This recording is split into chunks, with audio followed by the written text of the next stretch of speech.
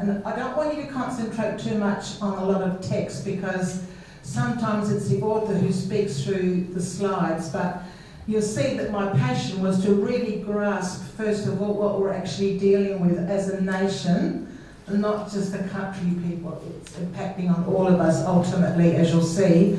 And then the next part is, what are people trying to do with these feral camels? The last prediction was there should be 2 million by 2020, and we're in 2020. So it's in two parts. But what I want you to notice is two things. When you see the maps in a moment, how does the coastal urban population connect with this issue, which is visibly very internal, and who are the people that are responsible for dealing with it? And is it going to be management or eradication? Okay, so let's have a look. Right, so this is where the title comes from, and we'll talk more about this place. This is in the Docker River community in the northern part of Western Australia. Look at all those camels there, how they're herding and mobbing together for a drop of water. There's a tap dripping in this town. Those camels would have smelt that kilometres away, and they've come to get a drink. They're actually in the front yard of someone's property. Scary. So I've just put that there to give myself some credibility in case you want to know who I am. This is a map that was formed in 2019. It shows you the spread of feral camels in Australia. You all right there? It goes into 4 states: Western Australia, Northern Territory, South Australia and Queensland. Now later on you'll see that there's a factor that's going to expand that red dot. I just added this map that more clearly shows the expansion of feral camels in Australia by state.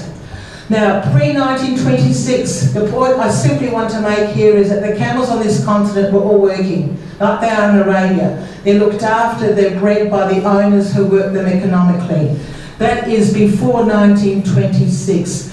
Oh, what happened there? Oh, my laptop went to sleep. Next thing, so the next thing is we are now looking at post-1926 when the government said to the cameleers, your camels are no longer economically viable, you can shoot them. And of course the cameleers had earned their living with working with their camels and they couldn't shoot them, so they let them go. Some statistics to show you how serious I suppose this issue is. There's a prediction for 2020. The wonderful thing is that they're disease-free, and because they're disease-free, that has created a market for our camels in the Middle East especially. They're rarely starved. They can feed on 80% or more of our native plant species. In fact, over there when they first came here in 1866, the newspapers were fascinated by the fact that these camels are so cheap, they eat anything. And it was a time of celebration then. They graze up to 3 meters in height. So they eat grass, they eat bush, they'll eat the canopies of shorter trees. They've got a larger range than any other herbivore in Australia. They can siphon up water, and even when they haven't got water or food of their nature, the herds still reach up to 400. So therefore they will keep looking. They live up to 50 years, and in that 50 years they breed for 30 years of their life. They can travel 70 kilometres a day, so that's sort of like going from here to Murray Bridge. For us it's just 1 hour, but for them they're actually eating the whole time they're actually travelling. They range freely. Now the thing is that they have no predators. They're not a species in this country where there's a predator that can help to eat them up. And we haven't introduced a beetle that might help to affect their health, so thank God we haven't done that. So they can keep on breeding. The questions tonight, are feral camels popular? Don't laugh, they are. We'll see. And can they be of any economic use like they used to be before 1926? And tonight, there's camel milk over there for you to try later. If you do, you're supporting one of the economic uses of camels as perceived in this country. But try it anyway. And how is technology and research helping us to manage them or eradicate them? This is a picture of a wandering herd of camels. It's hard to count them. You can see that land's denuded, so they just keep going. That picture was taken by a drone. So drone is a technology that is used to monitor the directions that they move in, but that's all drones do. They're not used to count numbers, they're not used to look at the impact on water. They just simply are a technology tool that shows us where they migrate. This was taken in the goldfields in Western Australia. Now, I spoke to the Great Victoria, friends of the Great Victoria Desert, and they gave me some information. The map there shows you the location of the Great Victoria Desert. Very remote, not many people go there. They love to eat where there's no humans, because humans tend to shoot at them. So they like to go deeper into the bush. On the left-hand side is an ecosystem that's hardly been broken down. Wonderful feed. Look at all that feed there, 3 layers of it. Now, it's not important to know all of the detail, but the Great Victoria Desert, like you are volunteers, and they actually go out to the Great Victoria Desert and they collect data for the government so the government can form an action plan. They use large-scale aerial surveys and they study especially very sensitive bioregions. So the concern that they have is that the high camel numbers may cause detrimental impacts on native vegetation and significant native biodiversity areas. What they saw from their survey is that camels go towards water. So they noticed that camels went close to lakes, water points, and they go onto pastoral areas where they know or can smell permanent water. So there's a picture taken on the Great Victoria Desert. You can see that lush vegetation. Those camels are only looking at you for a second because they're going to be munching all of that down in about 2 or 3 days and then move on to the next spot. So here you can see there's 3 camels to 1 plant. And look at the level of denudation they've caused, and there's still 3 camels are still eating that plant.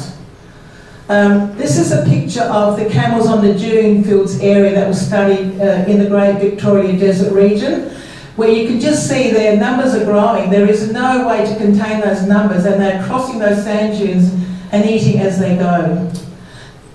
It's not a matter of knowing every single plant here. This is an idea of every species that they can consume.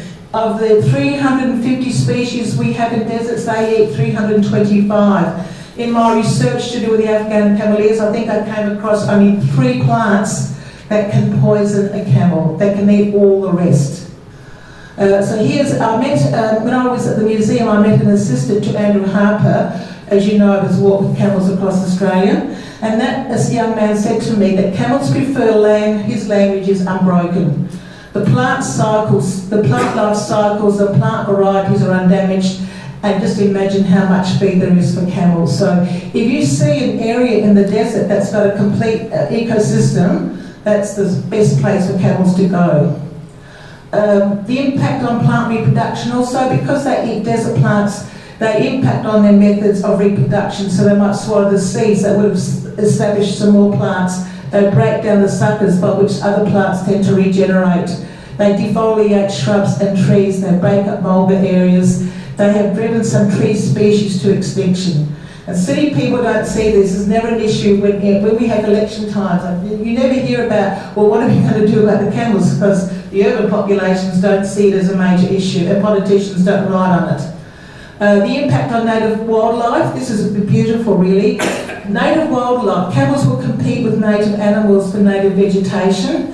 The camels would destroy the trees and eat the grasses that birds and other insects and other animals need to survive. So numbers and species of native kangaroos, emus, small birds, reptiles can be threatened. So here's some statistics on how they can siphon off the water. The red kangaroo is our largest native animal. It drinks 200 mils of water a day. The camel drinks 200 litres a day, and it's not even native. So look at these camels here. Not only do they go to the water to drink, they go in the centre of the waterhole. So you can imagine their feet are stirring up the soil at the bottom of that waterhole, and consequently they are causing water turbidity, which breaks down the very small animals that live in that water ecosystem. And also they loosen the soil, which shifts into the water, so there's a lot of desertification where they are. Here's another picture of them drinking. On the edge of that water hole, the water edges have collapsed, so the water has become lowered. So we lose a water hole in the desert, a water hole that was drunk by birds like this. So our native wildlife tend to drink on the edges of water sources, and they tend to not consume a lot of water. Their bodies are designed for that. This picture over here doesn't match the words, but look at that, those camels there, they're having a good wash and a good slush because they're hot. So they're destroying another water hole. But on the left-hand side, you can see the traditional owners of the Central Land Council, which is in Central Australia, were very worried about the impact of the camels on their water holes. So they asked the research scientists to set up sensor cameras, and they watched the sorts of wildlife that came and drank on the edge of those water holes. And what did they learn from the cameras? That native animals can't get past the camels to get to the water, and the camels will attack the native animals who try to drink at their own water holes. Kangaroos and birds drink a lot, a little amount compared to the camels. There's another research done. All those words are not so important so much as, again, it's Indigenous people worried about the impact of camels on their water sources. This is in the Peterman Ranges in an area that's World Heritage listed. So our camels are destroying parts of Australia that are World Heritage listed. In this particular survey, they found out that actual sacred sites were being destroyed because the water sources were. The plants that were being destroyed are Aboriginal bush tucker and bush medicine. That's quite significant in their experience. She also learnt, Dr. Jane Brim-Fox learnt, that the camels stay. They don't sit and go on. They stay and they stay and they stay till the water's gone. The edge of the water hole has collapsed. Then they move on. They will drain the water, they'll fail the water, and they will strip water holes of their features and cause further erosion. They disturb the sandy soils, which are fragile already. So I'll just move on now. Then there's the impact on Indigenous communities themselves. So camels besiege Aboriginal communities. As soon as they smell water, they'll go to wherever that water is. It could be a water hole, it could be a dripping tap. They were attracted to the Docker River community because they smelt the water that was dripping from some leaking taps, and so they herded into the town. Then they found water in the air conditioners, so they started to tug at the air conditioners to get the water.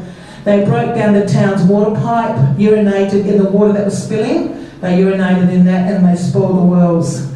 The residents became too scared to leave their homes. I mean, that's a moving herd. And then there's the impact on pastoral infrastructures. Camels move from desert areas to pastoral areas if that's where the water is going to be found. They break down fences and gates. So on one station, several hundred metres of fencing was lost. On another one, 140 kilometres of fences were lost. Camels then eat the feed that's there, native feed, but that native feed is designated by the pastoralists for their stock, their sheep and cattle. So damage, this is continuing along that line, so they destroy the water pipe, and so I think the next picture shows the pastoralists trying to deal with that. So the pastoralists now have to spend some of their revenue on dealing with feral camels. Here's a group of camels that came to a water tank and would have got at that water tank until that made that water leak. But he came with his gun, and that's an example of aerial culling or shooting. So climate change is impacting. Remember that first map I showed you with that big red splotch? Well, that's extending because camels will go to where there's moisture. And with climate change, our hot areas are expanding. And so they are moving towards areas where they can find water. So what happened, for example, this was in the newspaper in 2018, the land around Esperance, which is to the bottom of Western Australia towards the coast, is farmland. It's not desert, it's farming land, it's crops. And one day a farmer saw camels in his crops. It was a shock. That's that man there. They pushed down his fencing and his gates to get to his wheat crop. He'd never seen that before, but that's the impact of climate change. More and more the camels are moving towards our coastal areas. How else do we reduce their numbers? Well, you can't bait them because they don't stay still, and you can't sterilise them. So shooting may be the best way, maybe it's not the only way. Or is it a matter of managing their numbers and then using them to become more popular by making commercial uses of them? So the point of view of the landholder is that they want camels, they will kill camels, but they also want to make a commercial use of them. So just what it was saying here is that there's a lot of money that goes to culling. You can see that Dr. Glenn Edwards' third dot point. You need $4 million every year just to attack the numbers of camels. This is not eradication, this is management. But who should pay? Whose responsibility are they? The governments or the owners of the land? Now this is a project that went on for 4 years. I remember this project. Lots of partnerships with different groups of people were involved, government and local landowners and Aboriginal people. In 4 years, they only killed 60,000 camels. 60,000 out of 2 million over 4 years, that's only 15,000 camels a year. And it costs millions of dollars. So it's not probably the most effective method. So the two methods of culling are the ground shooting, as you saw, and then aerial shooting. Now, I just gave you here dot points to show you that culling goes on all the time. You might remember the media last year, there was a big noise about the culling in South Australia. It was all over the media. People reacted emotionally, people reacted rationally. That's the third one down there. In 5 days, only 10,000 camels were killed. You know, it's really a concern that with all that money and energy going into culling camels in the outback, it only removes 10,000 from 2 million. And remember, they have no predator and they keep on reproducing.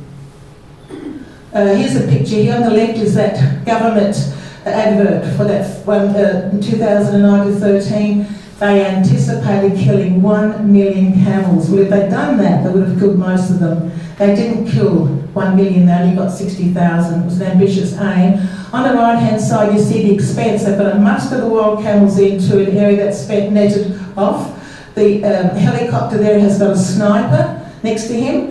That's the same idea, just aerial mustering again. Then they drive them to the yards, and in those yards, one of two things can happen. They can either be culled or they can actually be sent off for live meat, for live export. But here, like other pastors are saying, look, it's not just a matter of culling them, we can make money from them. Let's have canned meat export. Let's have live meat export. So the obstacles, though, to culling is that it costs a lot of money. The helicopters and the shooters, the camels are still reproducing rapidly. The culling is failing to keep up with the birth rate of the camels. And the thing is that pastoralists actually don't want to continually cull. This, Mr. Carmody says, it's madness to destroy the camel as a resource. They are organic, they're free range, and there's many of them. Can't we make money from them? So this is fencing. Now this is another method of trying to control how much area the camels impact on. So there's fencing that stops it from going into certain areas, but apparently not even the dog-proof fence is camel-proof. Keep culling. So the camels, the footprint. The camel has a high carbon footprint. That's been in our media a lot lately. Camels destroy, they have a high carbon footprint. And they may also inadvertently be adding to the drought situation. They're not only moved by the drought, but they're actually adding to the drought and expanding the area in which they have an impact. So culling still seems to be the answer. Now this is the landholder, Mr. Conway from Kings Creek Station. He does round up camels on his property. He likes to give some of the employment to the Aboriginal people there, but he also believes that his business from live camels is live camels or camel meat. So live camel exports, people think it's still happening. At one stage it was a way to earn money from camels, but you'll see, I think it says on the next slide, that Queensland was selling camels of all ages. And look how much money they got for a live camel at one stage. $950, and some of that goes back to the landowner. Here's some camels who are being prepared for export to Thailand. They've been brought to the Darwin port. Then they are being offloaded at Thailand. All this is expensive because to travel from Australia to Thailand is a lot of money. You've got to feed them and care for them on the ships. And here are the Arabs who are very proud to say they will buy our live camels. They are a market for us because they're disease-free. But we'll see how that might be a losing market pretty soon. Look at the infrastructure there, trucks with especially high sides being loaded onto aeroplanes. They're moving camels internationally now by aeroplane because camels find it less stressful. What they do is they clean out the cabin of the aeroplane and fill it up with camels. But they only put young camels there, not the big camels. So they select out the sizes of and the age of the camels. So that's camels going off to the United Arab Emirates. Obstacles, it's very long distance to take them from the interior of Australia to a port.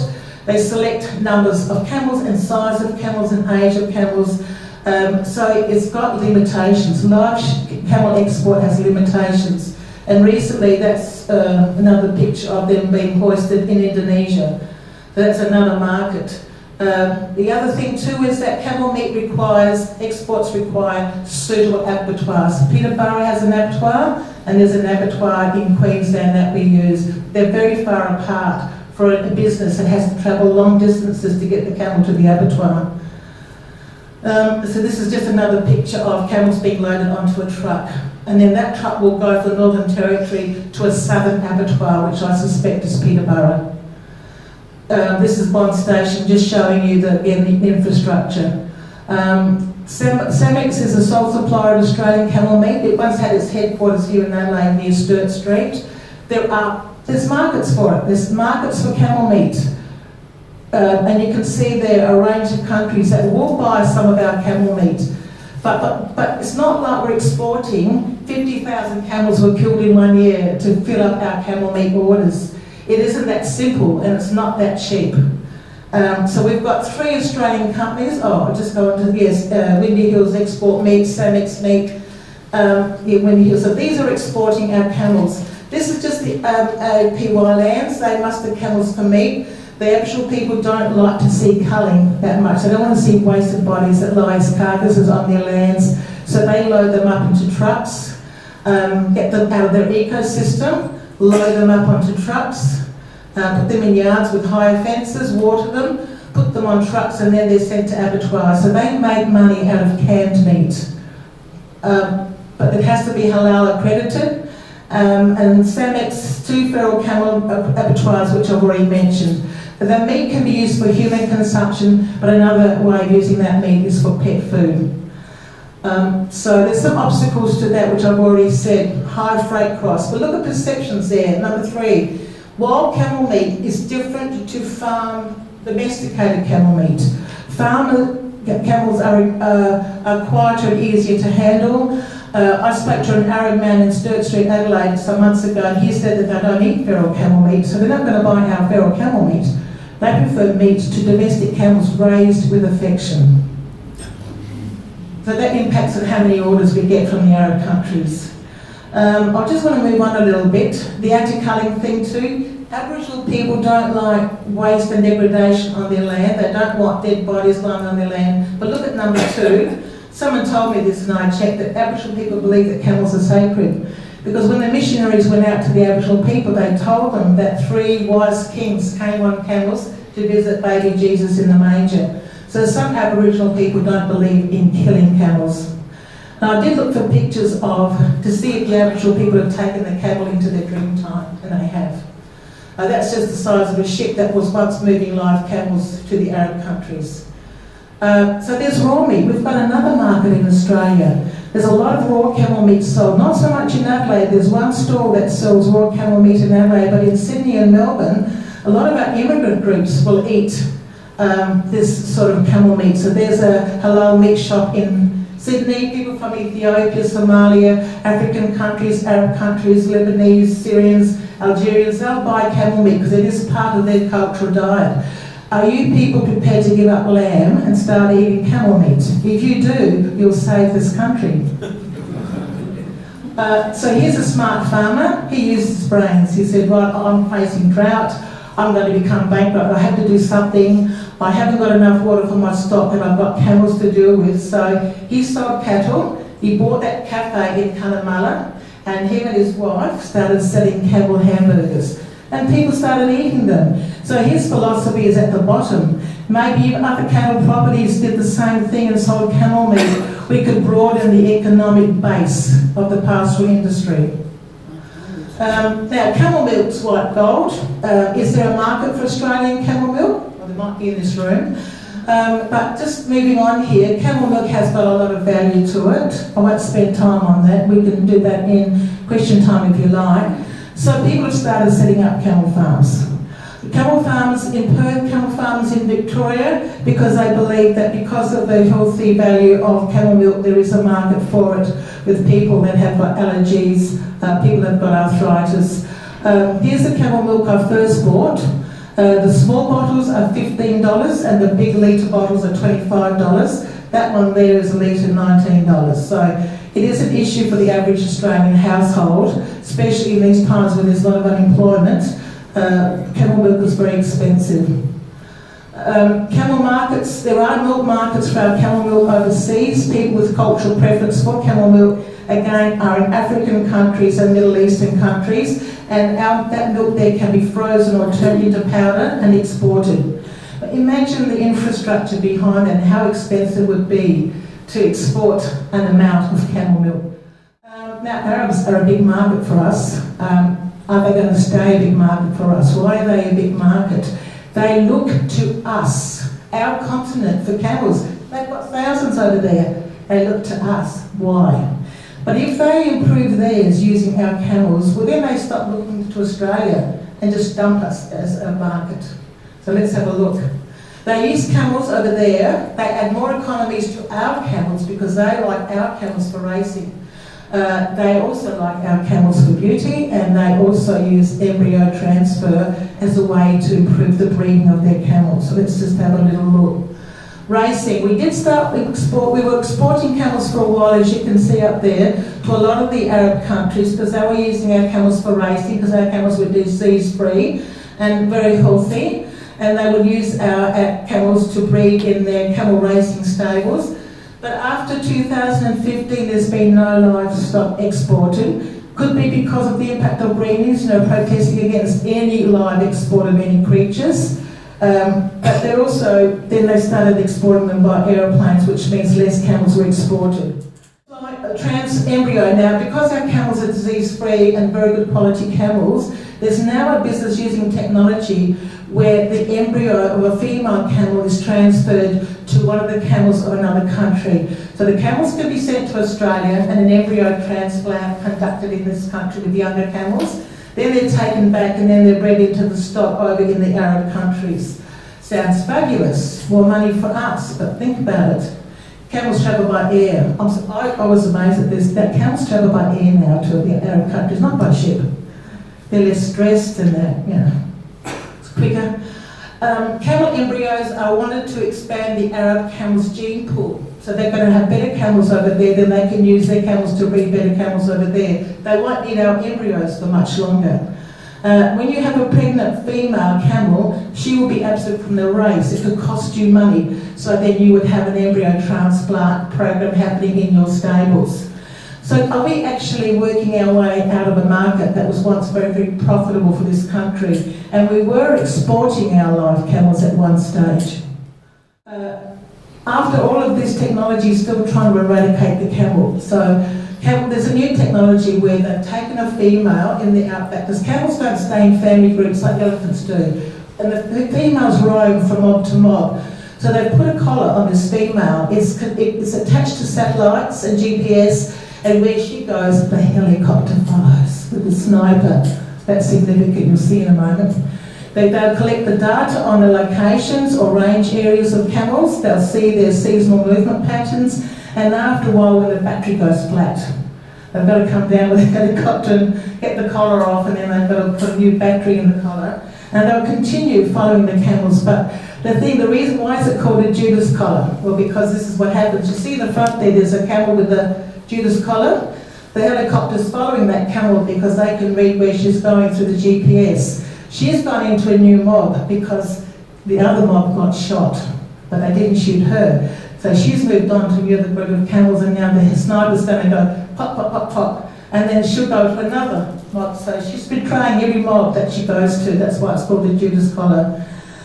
And how many camels are killed by that, I'm not so sure, but this is the impression of a person who thinks something must be done about this. This is an outback horror story. The plight of a camel wearing a Judas collar was filmed to portray the lonely fate of a radio-tracked animal that brings death to any herd it joins. She made a silent movie, and in the movie the camels are seen looking to the sky because they can hear the helicopter coming, and you can see the fear in their face. It's horrible, and then they get shot. Sorry, but a bit simple. So it's back to you now. Here's a summary of all those choices you have available to you as Australians to control the numbers of camels, or maybe their eradication, which is more likely. Would you prefer culling, aerial shooting, ground shooting, the use of the Judas collar? Do you think we should keep up our live exports? After all, there is racing and beauty contests that need animals, or the embryo transfer might in that. There is a market for canned meat for sure. It's halal certified in Australia and it's sent overseas. That is a genuine market. But again, what is the impact on the 2 million in the outback? Raw meat, there are people in Australia, it's an increasing domestic market, buying raw camel meat. You get it at Adelaide if you want it, in one of the stores. If you want to know the address, I'll tell you after. Camel milk is probably a market for it, but we don't make the same amounts as what they do in the Arab countries, and they're not going to buy too much of ours. Well, who should pay for the removal of the camels? Should it be the landholder who's already struggling with drought? Or should it be the government? Should this be a national coordinated plan like it once was in 2013? And Indigenous people don't necessarily want them cold because they're sacred. And of course the perceptions, is the perception correct? Should we care and love the camel, or should our perception be scientific based? So what are the dilemmas for the future? Is eradication an impossibility? Can we even use that word, or is it just managing their numbers? Can they become popular again? Can we have diversified economies around feral camels? And how many of those economies are removing feral camels from the outback, or are they breeding their own? Embryo transfer means we could lose our biggest buyers, our biggest market. Environmental sustainability, biodiversity extension is possibly going to happen with many species of plants and animals because of the camels. Remember the 17 sustainable goals set up in Paris? The world was so excited. All these countries came together in Paris to talk about sustainable goals. And camels was one of them, amongst the wording of one of them. Climate change, they not only migrate further across our continent, but they contribute to drought. They are not a high environmental, it's not a high environmental issue for urban populations, especially at election time. Wild camels is never really much on the list of politicians. There isn't a coordinated national plan. Should there be a coordinated national plan? So to know you get the chance to support one of these economies around camels by tasting camel milk, and then you're helping to deal with maybe reversing the problem. We've got a commercial interest in camels, as long as it's, I don't know if it's from feral camels or domesticated camels. If it's domesticated camels, we're not really solving that problem of the impact of feral camels. So I'll leave it up to you to try some camel milk. Thank you.